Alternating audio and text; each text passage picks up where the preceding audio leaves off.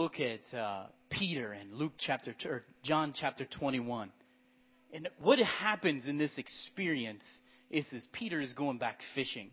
And I think as we begin to declutter our lives, that sometimes we realize that we've got a bunch of junk in our boat, right? Peter had a bunch of stuff in his boat. And as we were decluttering and in the house and things like that, and I'm sure you guys came across some old picture albums and things like that. I mean, I've gone through, I found an old tape of me preaching from 2008. I probably should destroy this afterwards because it's probably real bad, you know.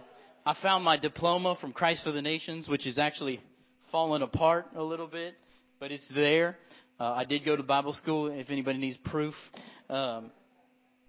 I found my old baseball glove and things like that. And sometimes I think what happens is in the middle of this decluttering process, we realize that we have filled our lives with a bunch of junk that we need to get rid of. A bunch of stuff that maybe underneath, buried deep into this, is a memory that we had with Jesus Christ. Maybe somewhere underneath of all that clutter is a calling that Jesus called us to. And we need to remember what God has done. And from there, as we declutter, that Lord will show us who we are, what He has called us to, and why we're here in the first place. Amen? You're going to have to get past my legs this morning. I asked Becca if I should wear pants or not. She said, wear shorts, pants, you know what I mean. She said, if you're going to do this, go all the way in, all right? We're going to go all the way in. I think that possibly you've put your calling or God's word to you perhaps on a shelf. Maybe you've cluttered it over with dust and dirt and some other things that you've put in priority over God's priority. And I think this morning it's time to declutter, to uncover the word of God spoke to you and to start doing what God called you to do. So let's take this as a restoration, I think, of God's word to you. This is the thing about what Jesus speaks to us is that it is an eternal word that lasts forever. It's unchanging. And what Jesus said to you before, I believe He's saying to you again this Sunday morning. Last week I talked about the kingdom of God and how when the kingdom of God comes, it reorders our lives. That we have other priorities that we may have put over top of them. But this morning, I think that we're going to uncover what God has done. This past week, I listened to Pastor John Kilpatrick as he was speaking about a word for 2018. And he said this. He said that this is going to be a year where God breaks in and imposes His will over other people's will. He said that this is going to be a year where God overrules what other people have been saying. And he called it a divine interruption. That God is going to interrupt your life and the way you think it's going to go. And He's going to change everything.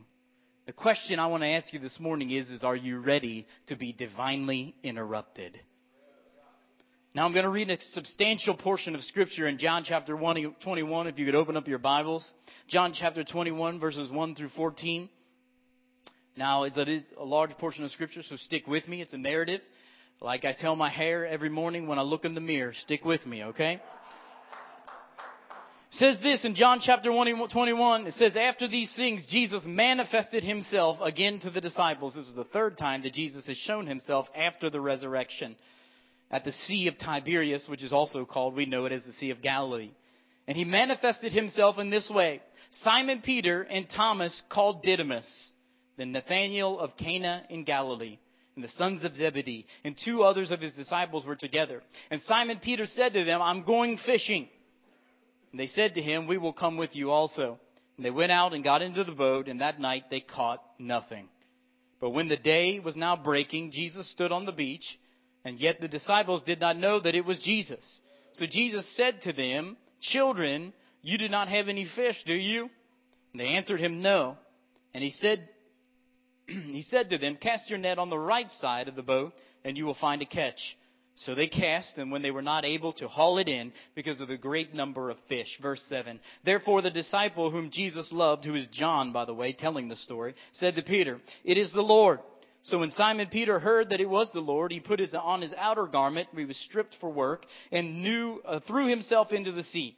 But the other disciples came in the little boat, for they were not far from land, but about 100 yards away, dragging the net full of fish.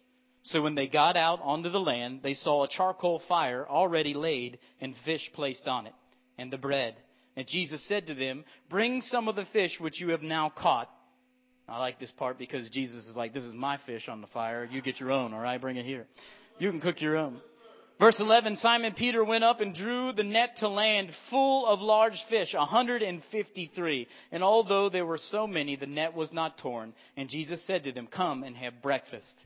None of the disciples ventured to question him, "Who are you?" knowing that it was the Lord. And Jesus came and he took the bread and he gave it to them. Does that sound familiar to you? And the fish likewise. And this is now the third time that Jesus had manifested himself to the disciples. He was raised from the dead. You know, it never failed in the myriad of times that I've been fishing, that you get back to the dock, you're ready to load your boat and go home and everything, that there's some always man, it seems like, standing there, usually a little bit older, a little gray in his hair, and he's looking over the dock and he's saying, "Hey, how did you do? Did you catch any fish?" And now, that question is wonderful when you caught a bunch of fish. However, that's a horrible question when you got skunked that day and you didn't catch anything.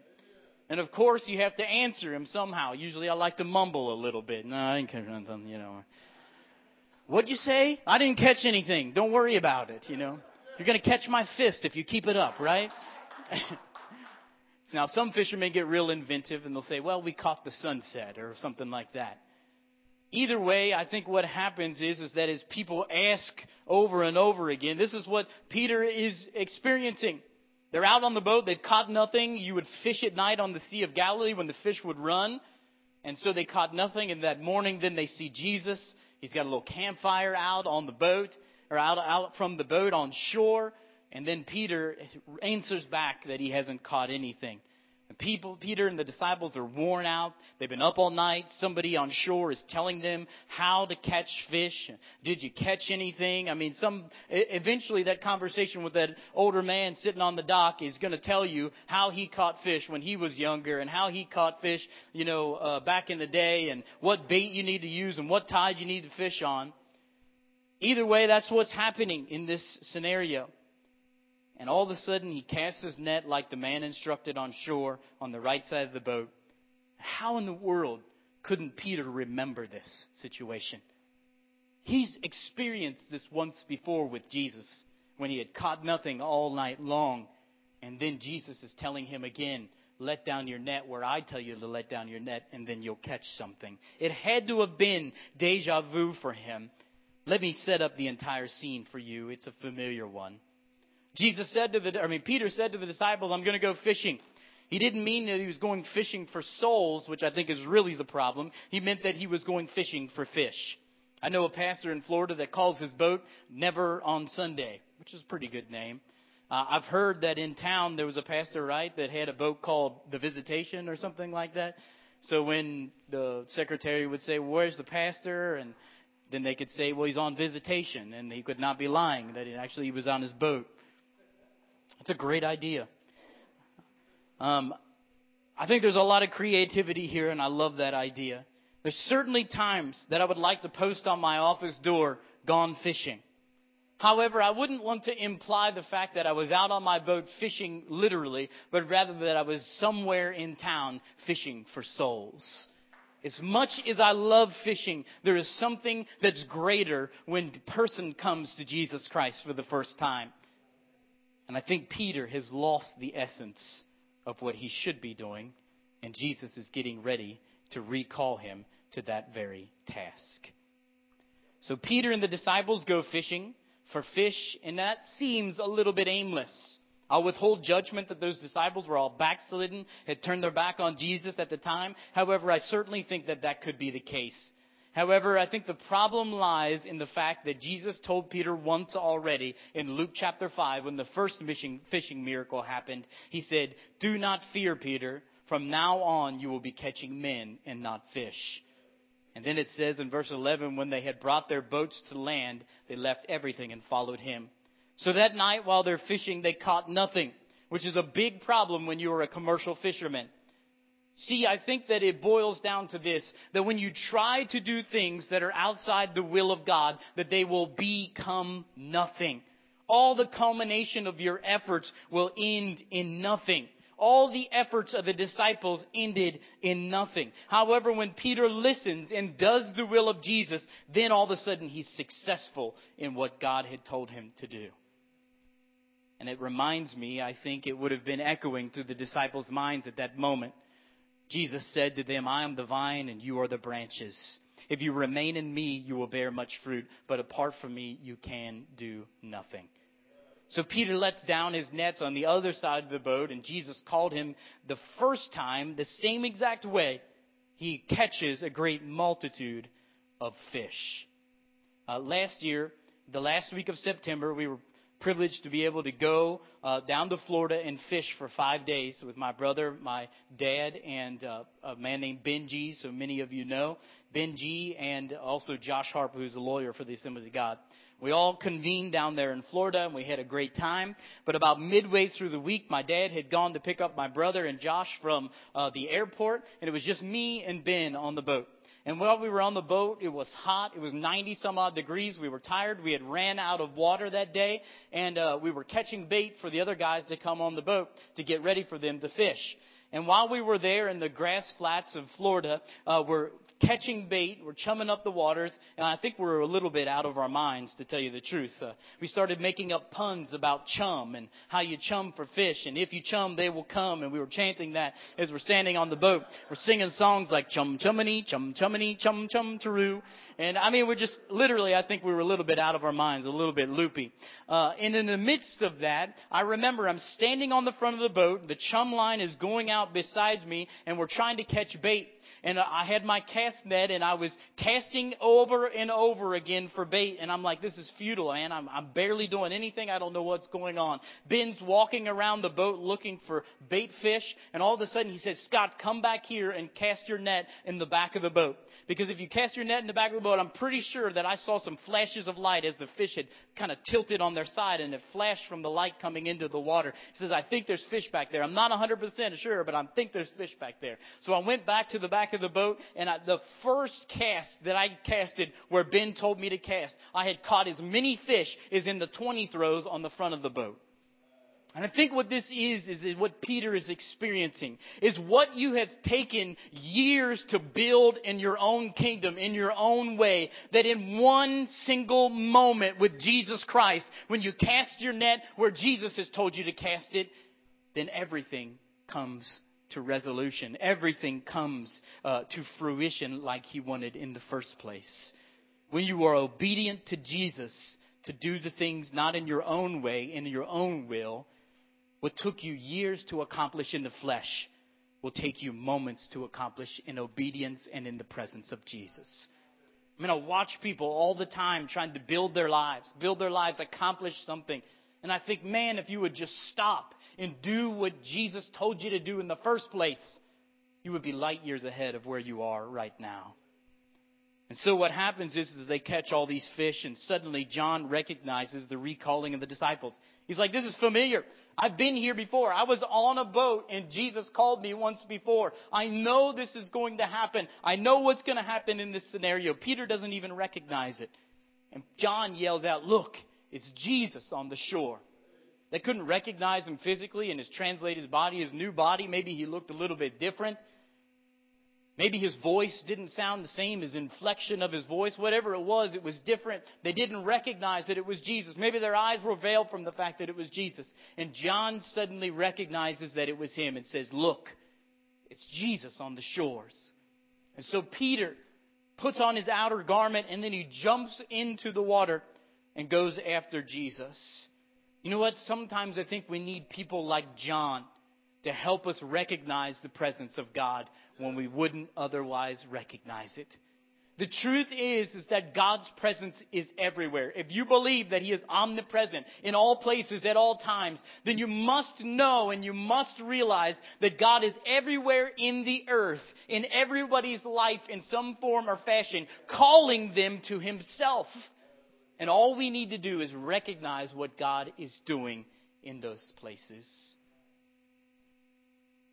I think we need people like John, because we're often like Peter and we don't recognize that it's Jesus on the shores of our life.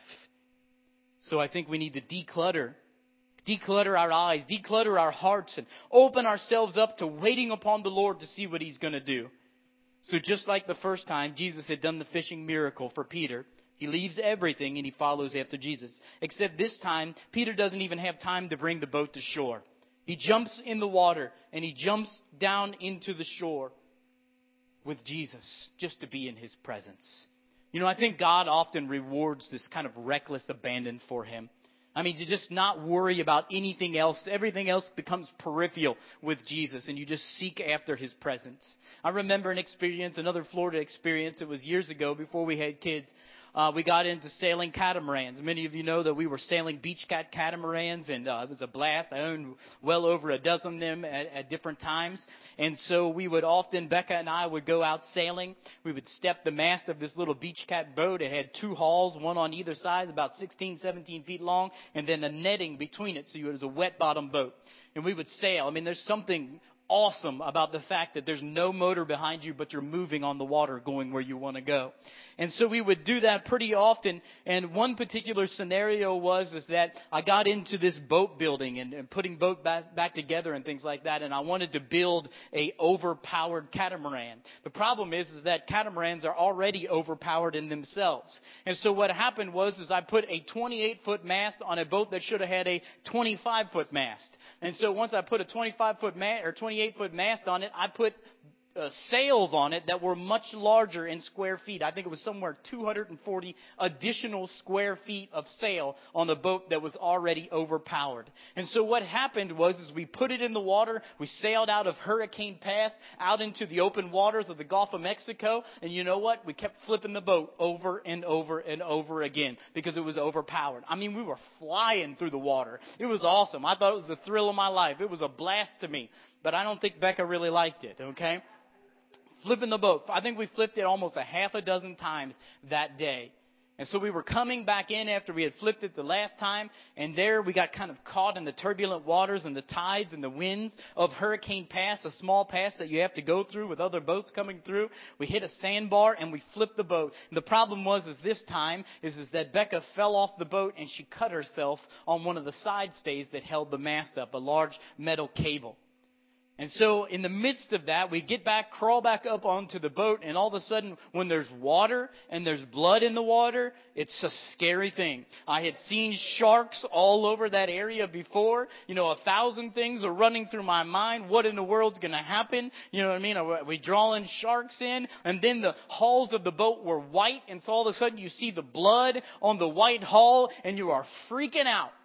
Some boaters came over, and thankfully they took Becca to shore so that she could get helped, and they called 911. We didn't know what was going on, and so I'm left there by myself on the hull of that boat, wondering what I do with the boat and what do I do about my wife being on shore. And I want to go to her. All I could think about was I wanted to be with her. And so some other boaters came over and said, do you want to go to shore be with your wife? So I said, yes. I didn't worry about the boat. I jumped on the bow of their boat and they ran me into the shoreline. I jumped off and went to be with my wife the rest of the time. My boat floated about 7 miles south, almost to Clearwater Beach.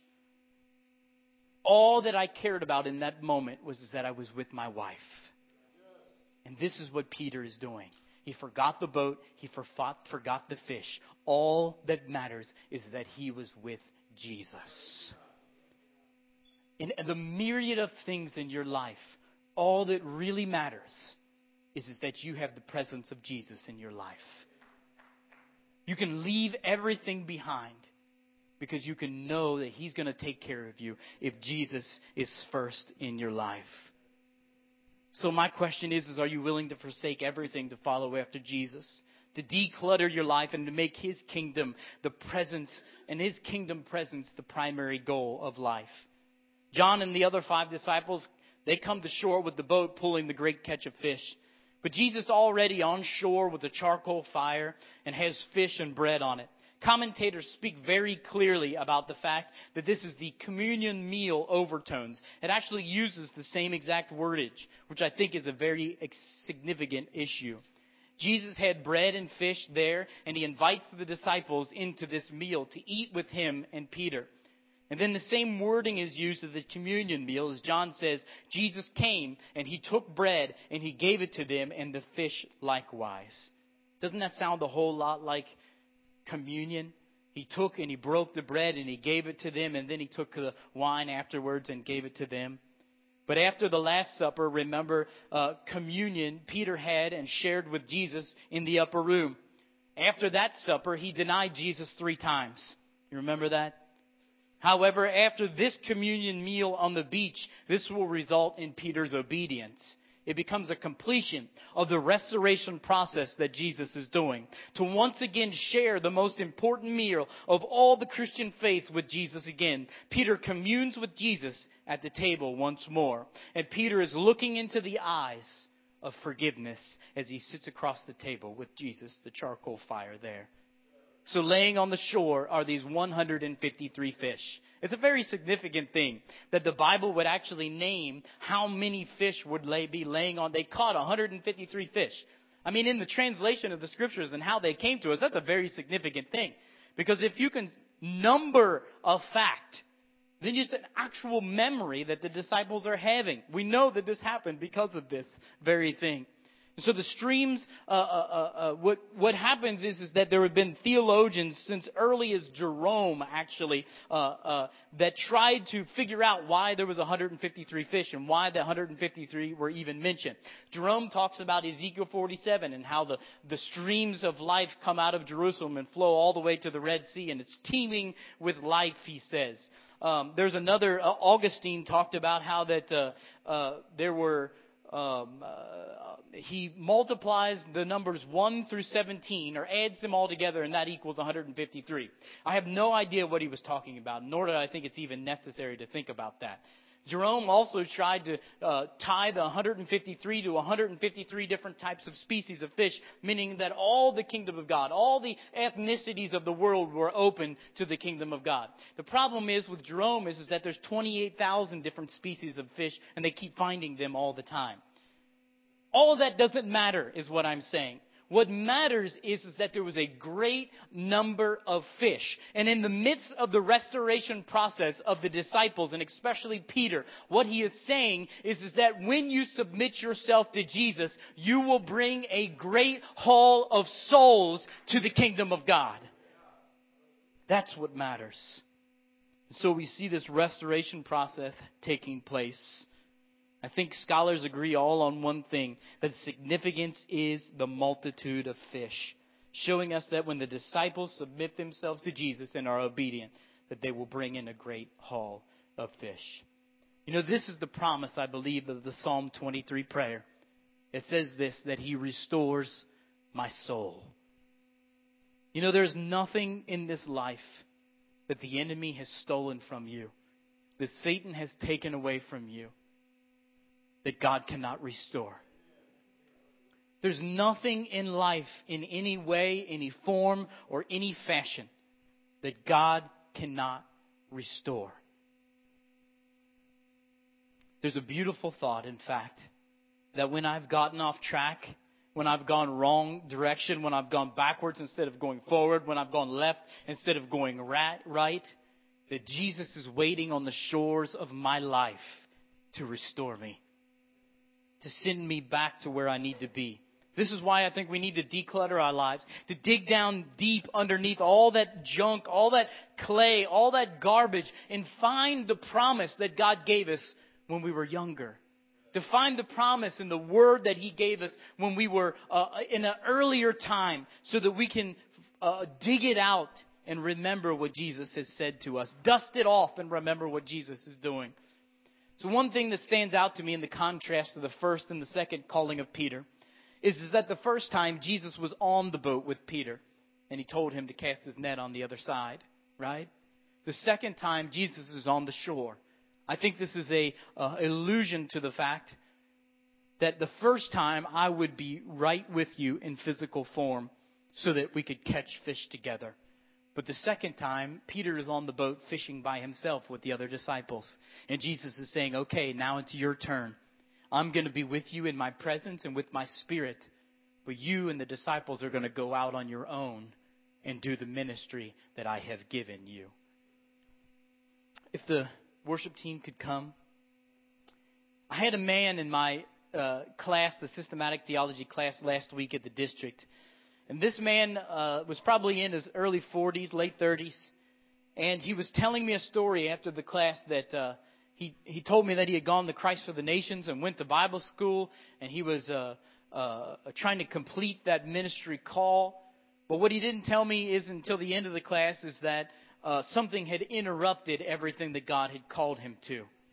And he said that while he was there, after nearly a year of being at Christ for the Nations and Bible school, getting ready and preparing to go into the ministry, his wife was called into the ministry. His wife left him in the middle of that experience at Bible school. Took all 5 of his kids and went to a different state, away from him, left him just dry. And so he went after her like any honorable man would. He went after her, trying to restore the relationship. They reconciled at some point, but then she left him again and went back to her hometown and found a guy that she had taken up with in high school. And then he went back there and he tried to restore the relationship there and be with his children and love them and be near to them. And she left him again. Not just one person, but another and another and another. So finally he finds himself all the way back here in Kentucky. And while he's here, he's going to the ministry classes at the Kentucky School of Ministry. And as he's going to these ministry classes, he's standing firm upon the word that says the gifts and the calling of God are without repentance. You see, there's no expiration date on your calling. If God called you to something, or He called you to salvation, He called you to a ministry work, He called you to a vocation, a job years ago, He's conjuring up, He's birthing that dream in your heart once again. And I believe like He does, that God, no matter if He had failed to actualize His calling before, God's Word is still there, waiting for Him to be obedient, to be willing to do what God has called him to do. So Jesus is recreating the scene of not only Peter's first calling and the Last Supper, but He's also recreating the scene of Peter's failure when he denied Jesus. 3 times Peter denied Jesus. Remember in John chapter 18, it says in verse 18, "Now the slaves and the officers were standing there, having made a charcoal fire, for it was cold, and they were warming themselves. And Peter there was also, and he was standing and warming himself near the charcoal fire." What's significant about this is that there are only 2 mentions in the New Testament about a charcoal fire ever being kindled. Once at the shores with Jesus in this story, and once also at the betrayal of Jesus when Jesus is being tried unlawfully in the court of the Sanhedrin. And Peter is standing outside in the courtyard warming himself near a charcoal fire. And what is happening is Jesus is recalling Peter back to that place of denial and saying, now it's time to fix it, Peter. And so Jesus asks Peter 3 times subsequent to this story. He says, "Do you love me?" And Peter says, "I love you, Jesus." He asks him again, "Do you love me, Peter?" And he says, "I love you, Jesus." And the 3rd time he says, instead of denying Jesus, he says, "Jesus, I love you." This is essentially what happens with Christian counselors. Is that the counselee will sit in the Christian counselor's office and they'll rehash some of the most hurtful and painful memories that are open wounds within their heart and in their lives. And then the Christian counselor in the midst of that story will say, will you invite Jesus into that experience so He can restore it, so He can heal it, so He can clean out all the infection and the pain and restore what has been taken, what has been cut deep within your heart. I think that's what Jesus is doing to us today. Jesus is calling us back. If He's spoken to you a word in the past, that word doesn't go away because God's word lasts forever. It's eternal. So this time on the beach, Peter doesn't fail. This time Peter tells Jesus that he loves Him rather than denying Him. And Jesus is recreating the scene so that it could be a scene marked with obedience and not failure.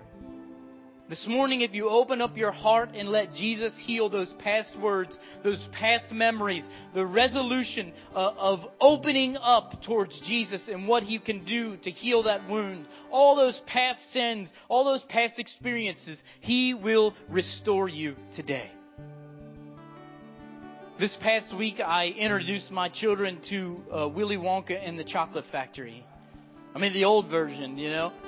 And they watched that for the first time, and it's a great movie. I love the fact that the Oompa Loompas sing about how children are brats because of the parents, you know what I mean? I was like, man, those Oompa Loompas are dead on, you know what I mean?